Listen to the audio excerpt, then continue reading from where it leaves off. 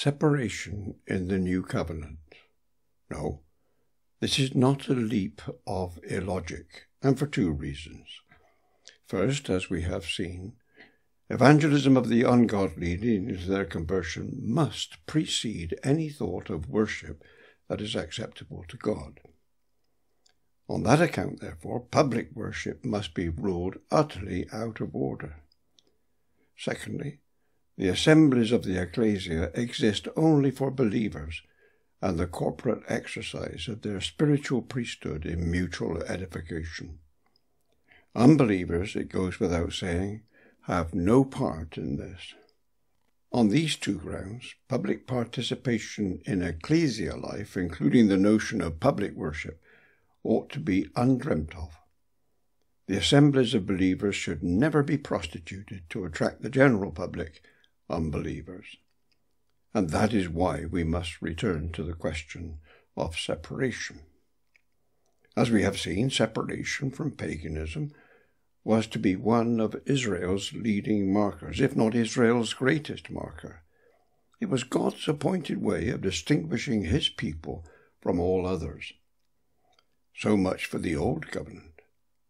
But the same has to be said of the ekklēsia in the New. Let me prove it. The fundamental concept of the ekklēsia, the fundamental concept, I repeat, is that believers are the called out ones, the separated ones, separated from the world.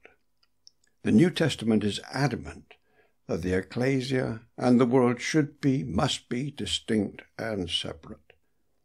The world hates God and his law, and believers are told, commanded, not to love the world, since, as James thundered, "You adulterous people, do you not know that friendship with the world is enmity with God? Therefore, whoever wishes to be a friend of the world makes himself an enemy of God."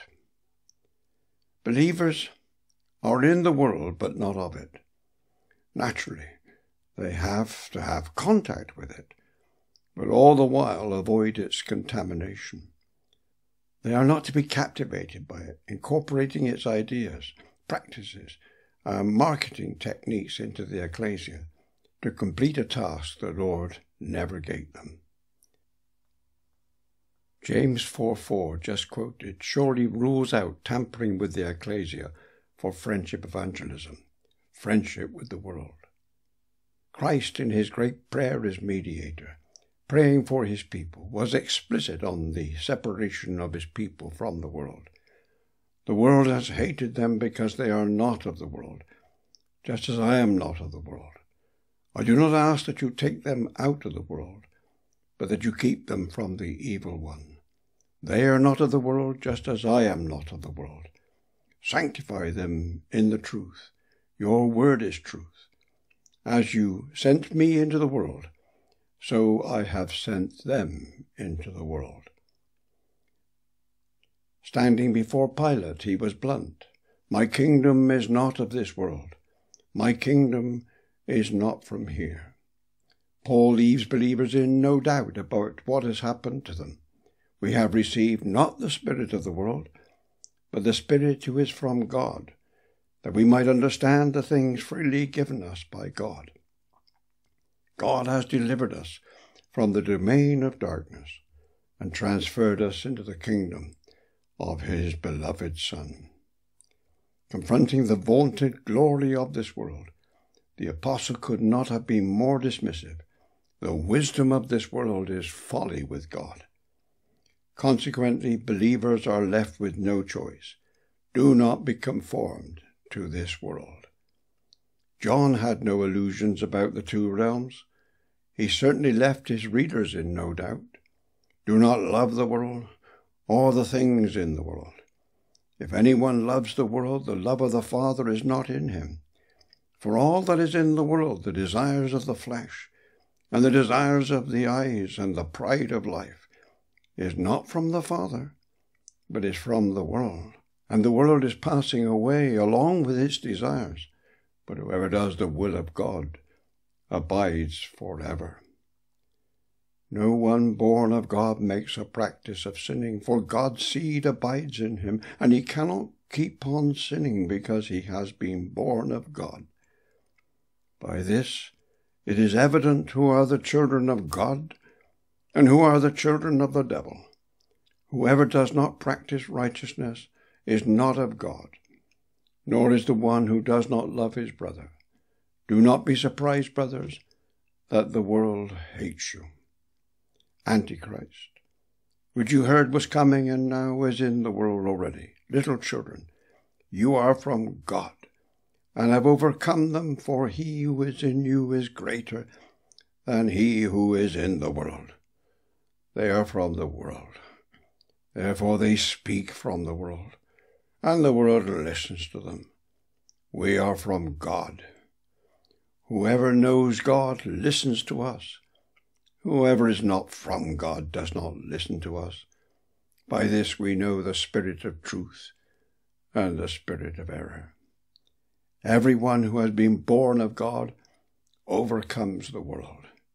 And this is the victory that has overcome the world, our faith. Who is it that overcomes the world, except the one who believes that Jesus is the Son of God? We know that we are from God, and the whole world lies in the power of the evil one. Do not be surprised, brothers, that the world hates you. John had learned this from the lips of Christ himself, and learned it well. If, that is, since the world hates you, know that it has hated me before it hated you. If you were of the world would love you as its own. But because you are not of the world, but I chose you out of the world, therefore the world hates you. Remember the word that I said to you, a servant is not greater than his master. If, that is, since they persecuted me, they will also persecute you. If they kept my word, they will also keep yours. But all these things they will do to you on account of my name, because they do not know him who sent me. If I had not come and spoken to them, they would not have been guilty of sin, but now they have no excuse for their sin. Whoever hates me hates my Father also. If I had not done among them the works that no one else did, they would not be guilty of sin, but now they have seen and hated both me and my Father. But the word that is written in their law must be fulfilled. They hated me without a cause. No wonder James could say to his readers, as an example of suffering and patience, brothers, take the prophets who spoke in the name of the Lord. And of course, Christ could not have been more explicit. Blessed are you when others revile you and persecute you and utter all kinds of evil against you falsely on my account. Rejoice and be glad, for your reward is great in heaven, for so they persecuted the prophets who were before you. The early church certainly experienced persecution right from the start. It began in Acts 3-5. Stephen was martyred, Acts 7. Following hard upon his conversion, Paul met it straightway at Damascus, Acts 9. And almost everywhere else throughout the remainder of his life, as the rest of Acts shows. And coming to Revelation, we find John in exile. I, John, your brother and partner in the tribulation and the kingdom and the patient endurance that are in Jesus, was on the island called Patmos on account of the word of God and the testimony of Jesus. And it was not just John who was persecuted. Oh yes, faithful prophets and preachers, faithful believers always have met and always will meet opposition and worse. All who desire to live a godly life in Christ Jesus will be persecuted. The world hates their separation. Take the question of the kingdom, Christ's kingdom, and believers' membership of that kingdom, that is, a believer's citizenship. Nothing better emphasizes the concept of separation between the believer and the world the distinction of the saints from the rest. A believer may be a Briton, an American, or whatever. He has a passport. He has an automatic right of entry into his native land, something denied to non-citizens, foreigners, strangers, aliens. Boundaries have to be crossed. Conditions have to be met. Thus it is in the world. But the same is true in a spiritual sense, and more so. The believer has a citizenship far more prestigious, far more fundamental, far more separating than any earthly citizenship could be. He is separated from the world, being a citizen of Christ's kingdom, under Christ's law. Here there is not Greek or Jew, circumcised or uncircumcised, barbarian, Scythian, slave, free, but Christ is all and in all. When, not if, the clash arises between the kingdom of Christ and the world, the believer's heavenly citizenship trumps all earthly claims. We have a classic example of this in the way the apostles responded to the Jewish council's edict that they should no longer preach the gospel. Whether it's right in the sight of God to listen to you rather than to God, you must judge, for we cannot but speak of what we have seen and heard. And when, following the apostles' defiance in continuing to preach, the council repeated their charge, the forthright apostolic reply left no room for doubt. We must obey God rather than men. The fact is, of believers it can be said, now therefore you are no longer strangers and foreigners to Christ's kingdom, the ekklēsia, but fellow citizens with the saints and members of the household of God, having been built on the foundation of the apostles and prophets, Jesus Christ himself being the chief cornerstone, in whom the whole building being fitted together grows into a holy temple in the Lord, in whom you also are being built together for a dwelling place of God in the Spirit. So, as Paul can say of Christ's kingdom, there is neither Jew nor Greek, there is neither slave nor free, there is no male and female, for you are all one in Christ Jesus. And if you are Christ's, then you are Abraham's offspring, heirs according to the promise. Our citizenship is in heaven. Peter too spoke of it. Peter, an apostle of Jesus Christ. To those who reside as strangers scattered, beloved, I urge you as foreigners and strangers, and so on. In this, New Covenant believers have an affinity with the believers in the day of the Old Covenant, when they acknowledged that they were strangers and exiles on the earth.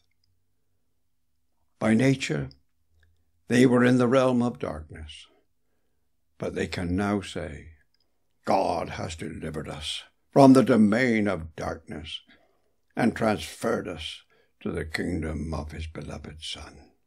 How?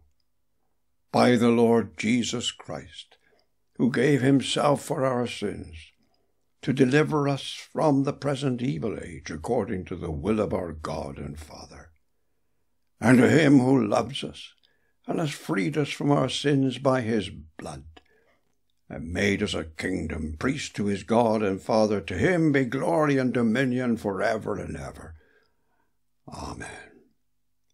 Therefore, said the apostle, we ought always to give thanks to God for you, brothers, beloved by the Lord, because God chose you as the firstfruits to be saved through sanctification, that is, separation, by the Spirit and belief in the truth, and by the sanctifying or separating work of the Spirit. Thus, separation is a key factor of the New Covenant, if not the key factor, for the way believers live, and especially for how they regard and conduct the life of the ekklēsia. Worship is not exempt from this principle. Calvin, there is no sacrifice more acceptable to God than when we sincerely and heartily connect ourselves with the society of the righteous, and being knit together by the sacred bond of godliness, cultivate and maintain with them brotherly goodwill. In this consists the communion of saints, which separates them from the degrading pollutions of the world, that they may be the holy and peculiar people of God. We cannot be united into the one body of the church under God if we do not break off all the bonds of impiety, separate ourselves from idolaters, and keep ourselves pure and at a distance from all the pollutions which corrupt and vitiate the holy service of God. We cannot be judged and acknowledged to be God's servants unless we depart from sin and practice holiness. God is in himself the fountain of righteousness, and he must necessarily hate all iniquity, unless we would suppose that he should deny himself, and we have fellowship with him only on the terms of separation from unrighteousness. Salvation cannot be hoped for, except we be separated from the world. But we do not need Calvin to tell us what's what. Long before Calvin, Paul had set it out in black and white, doing so in this paramount passage. Do not be unequally yoked with unbelievers, for what partnership has righteousness with lawlessness? Or what fellowship has light with darkness? What accord has Christ with Belial? Or what portion does a believer share with an unbeliever? What agreement has the temple of God with idols? For we are the temple of the living God, as God said, I will make my dwelling among them and walk among them, and I will be their God, and they shall be my people. Therefore go out from their midst and be separate from them, says the Lord, and touch no unclean thing. Then I will welcome you, and I will be a father to you, and you shall be sons and daughters to me, says the Lord Almighty. Since we have these promises, beloved, let us cleanse ourselves from every defilement of body and spirit, bringing holiness to completion in the fear of God. Do not miss how extensively Paul called upon the Old Covenant in making his case. I referred to this when speaking of God's insistence on Israel's separation. This point is of such importance, I want to set it out in some detail. The apostle's use of yoked is a clear echo of God's command to Israel. You shall not sow your vineyard with two kinds of seed. You shall not plough with an ox and a donkey yoked together. You shall not wear cloth of wool and linen mixed together. The Israelites were forbidden to yoke an ox and a donkey, a clean with an unclean animal. As for God dwelling among his people, let them make me a sanctuary, that I may dwell in their midst. You shall not make idols for yourselves, or erect an image or pillar, and you shall not set up a figured stone in your land to bow down to it, for I am the Lord your God. You shall keep my Sabbaths and reverence my sanctuary. I am the Lord. If you walk in my statutes and observe my commandments and do them, then I will make my dwelling among you, and my soul shall not abhor you. And I will walk among you, and will be your God, and you shall be my people. I am the Lord your God, who brought you out of the land of Egypt, that you should not be their slaves, and I have broken the bars of your yoke, and made you walk erect. I will be the God of all the clans of Israel, and they shall be my people. They shall be my people, and I will be their God. My servant David shall be king over them, and they shall all have one shepherd. They shall walk in my rules and be careful to obey my statutes. They shall dwell in the land that I gave to my servant Jacob, where your fathers lived. They and their children's children shall dwell there forever, and David my servant shall be their prince forever. I will make a covenant of peace with them. It shall be an everlasting covenant with them, and I will set them in their land and multiply them, and will set my sanctuary in their midst forevermore. My dwelling place shall be with them, and I will be their God, and they shall be my people.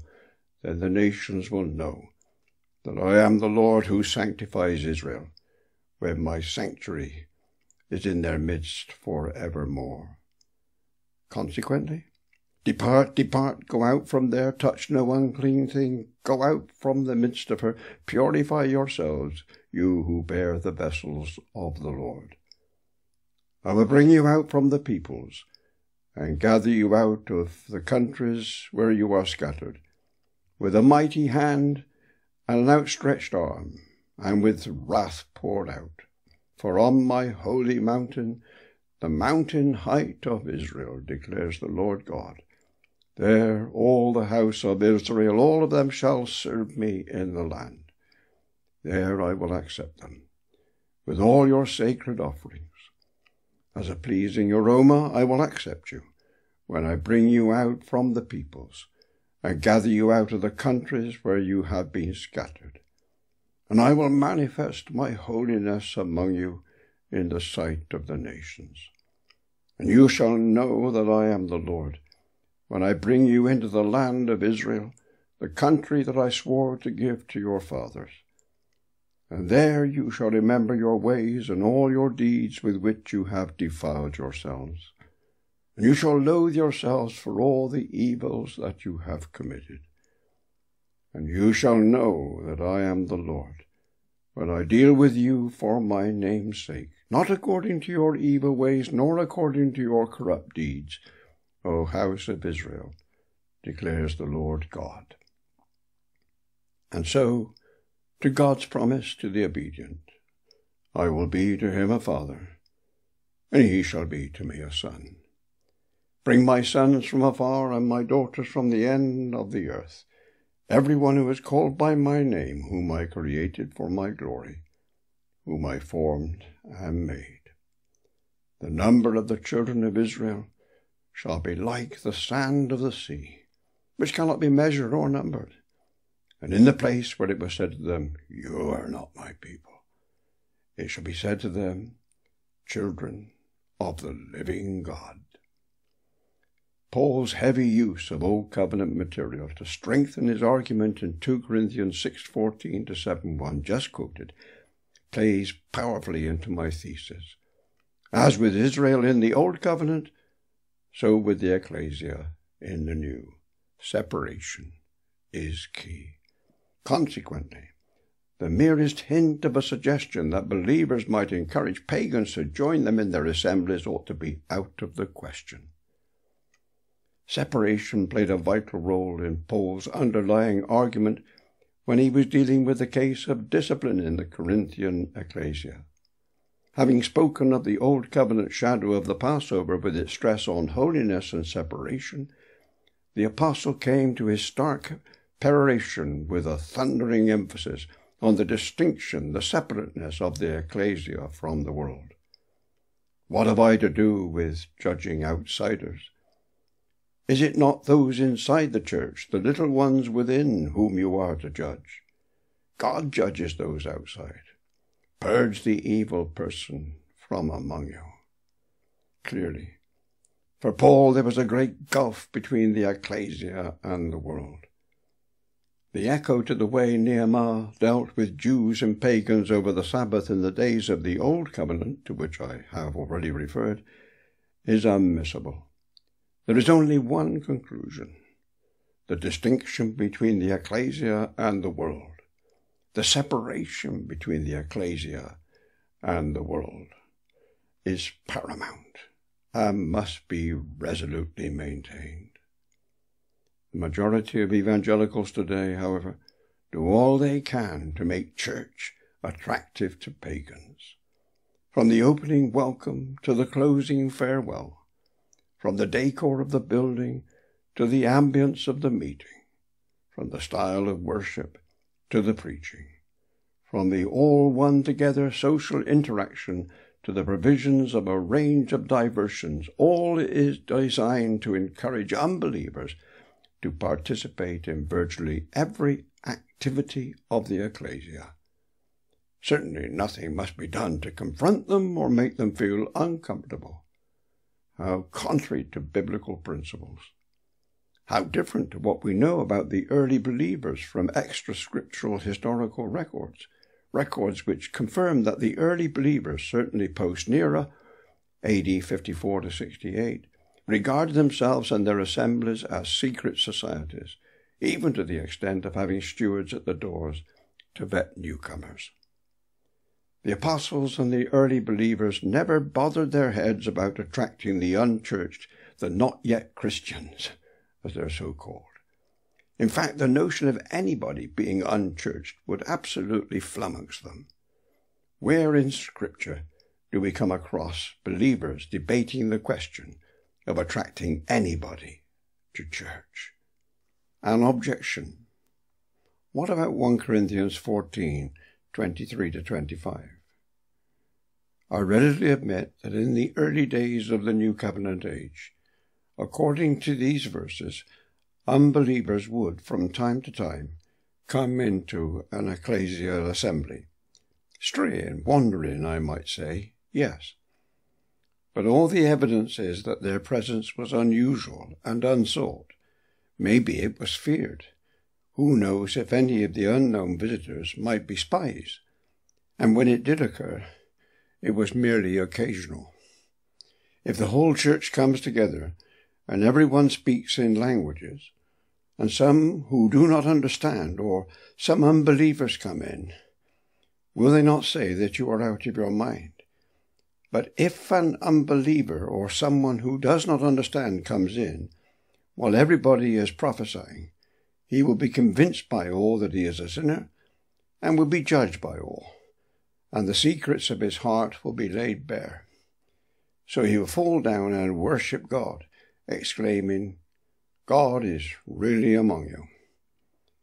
If an unbeliever comes in, or as James puts it, suppose a man, an unbelieving man that is, comes into your meeting.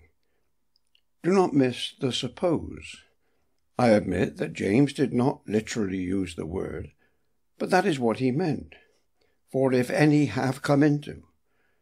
Again, I know he talked of synagogue, but he was in truth speaking of the believers' meeting or assembly. Suppose an unbeliever comes into one of your meetings, attends one of your assemblies. The fact is, the Corinthian passage does not say unbelievers are present at ecclesia meetings, not at all. We have to remember that the thrust of the entire passage, its context, is that believers assemble for mutual edification. Consequently, their meetings must be conducted in a fitting, suitable, or appropriate way. What they must not be is something akin to a madhouse. How could such confusion edify anybody? What glory would that be to God? Just think what a field day an unbeliever would have with it. Moreover, think of the opposite. Think of an unbeliever overhearing an assembly engaged in profitable mutual edification. He wouldn't make head or tail of it, of course, but it would surely make him think, God is really among you, and who knows, and so on. But the notion that the first believers were actively encouraging unbelievers to attend their meetings, that they were going so far as to make this their number one priority, devising and putting on events and activities designed to attract as many unbelievers as possible, and building or acquiring larger buildings to cater for the swelling numbers and the necessary events to maintain their interest is simply fantastical, down cuckoo land, and worse. Take the entire context of a 1 Corinthians 14 assembly. There is a Godward aspect, a selfward, individual aspect, and an ecclesiaward aspect for its edification. What there is not is any thought of designing the assembly with pagans in mind, certainly not to attract them. But what are the pagans worship in 1 Corinthians 14, 24 to 25? Does it not torpedo my thesis? Peterson. Paul's single application of the common worship term is in 1 Corinthians 14, verses 24 to 25, where he mentions the possibility of an unbelieving outsider entering a church gathering when all prophesied. The worship described here is an act of submission or unconditional surrender to God. Such language suggests the conversion of the unbeliever. Although the conversion of an unbeliever in the course of the church service, Peterson was using Christendom speak, is much to be desired, evangelism, however, is not the primary purpose of the gathering, according to 1 Corinthians 14. Again, although the apostle's main point is to encourage the readers to minister effectively to one another as the body of Christ, his concern is that even the unbelieving stranger should be able to understand what is said, be convinced by it, and be converted. But there is no warrant from this text for saying that every, I would add any, Christian meeting should be designed fundamentally to appeal to unbelievers. On the other hand, as the church is edified intensively, being strengthened, consolidated, and preserved as the community of God's people, it may also be edified extensively, being enlarged by the conversion of those who may be visiting or invited by Christian friends. Nothing that I have said should be misconstrued to make it seem that I am against sinners being converted when observing believers in assembly. Of course not. But this is a far cry, I repeat, from believers tinkering with the ekklēsia to encourage unbelievers to join them. How grievously does contemporary church life injure God's purpose in forming the ekklēsia, his plan of the mystery hidden for ages in God, who created all things. God's plan was that through the church the manifold wisdom of God might now be made known to the rulers and authorities in the heavenly places. To him be glory in the church and in Christ Jesus throughout all generations, forever and ever. Amen. I am afraid that many contemporary churches convey quite another message. Excursus, the Lord's Supper. If any aspect of ecclesia life speaks of separation, surely it must be the Lord's Supper. The apostle issued a stark warning to the Corinthians. Anyone who eats and drinks without discerning the body eats and drinks judgment on himself. That is why many of you are weak and ill, and some have died. But if we judged ourselves truly, we should not be judged. But when we are judged by the Lord, we are disciplined, so that we may not be condemned along with the world. Whatever that warning involves, at the very least it must prohibit pagan participation in the supper. Yet contemporary observance of the supper is becoming increasingly inclusive. Not infrequently, it takes place even in the time of public worship, and even in the middle of a service with no warning or at best a cursory mention of it.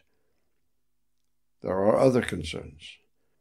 Peterson had some powerful words on the contemporary observance of the Lord's Supper, which, if anything, has been institutionalized out of all recognition. This has, saying, it is the horizontal significance of the Lord's Supper that is so often played down in contemporary practice. Many churches need to reassess the way in which they celebrate the supper, to recover something of this essential dimension. According to Paul, those who disregard the responsibility to welcome and care for fellow believers in this context cannot be worshipping or serving God acceptably. Do not miss the proper emphasis on the mutual care of believers for each other, which is ensconced at the center of ecclesia life. This, not making pagans at home in church attendance, must be high on the believer's agenda. What did Paul mean when he spoke of those who participate in the supper, communing with the blood and the body of Christ, 1 Corinthians 10:16-22? The Greek word he used means fellowship, association, communion, joint participation, concerning which Paul compared Jewish, pagan, and Christian meals. As Gordon D. Fee observed, precisely what Paul intended by that term is problematic. The problem has to do with whether Paul's point or emphasis is that in sacred meals one has fellowship with the deity, in the Christian's case with Christ himself, or with fellow participants in the meal as they worship the deity by sacrifice and by eating in his or her honour. Because of 1 Corinthians 10:17, the emphasis would seem to fall on the union between the participants.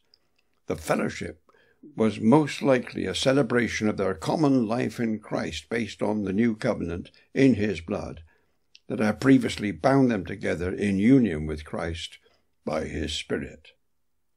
They were thus together in his presence, where, as host at his table, he shared anew with them the benefits of the atonement. Since the cup is specifically interpreted by the Lord, Mark 14, verse 24, and continued to be so understood in the early church, 1 Corinthians 11:25, as my blood of the new covenant, this language almost certainly refers to their sharing in the provisions and benefits of that covenant.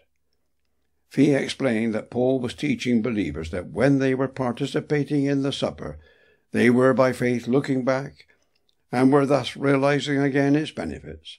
In this way they shared in the blood of Christ.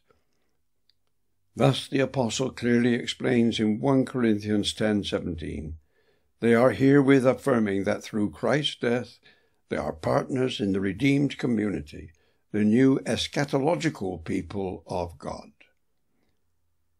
By this meal they affirm what the Spirit has already brought about through the death and resurrection of Christ. As Paul put it, for just as the body is one and has many members, and all the members of the body, though many, are one body, so it is with Christ. For in one Spirit we were all baptized into one body, Jews or Greeks, slaves or free, and all were made to drink of one Spirit. All this confirms the essential point, namely that separation is to be the hallmark of the ekklēsia. Church is for believers. One final comment on separation. Some think of it in terms of separation from false teachers, their preaching and their practice, and confine their concern to such. Now, there never will be a shortage of false teachers trying to infiltrate the ekklēsia and infect it with their doctrine and their works. And a heavy responsibility is laid upon believers, especially but not only the elders, to keep the ekklēsia cleared of such. But as we have seen, the ekklēsia must be kept separate not only from false brothers and their pernicious doctrines and ways, but from pagans and their principles, their ideas, schemes, values, and such like.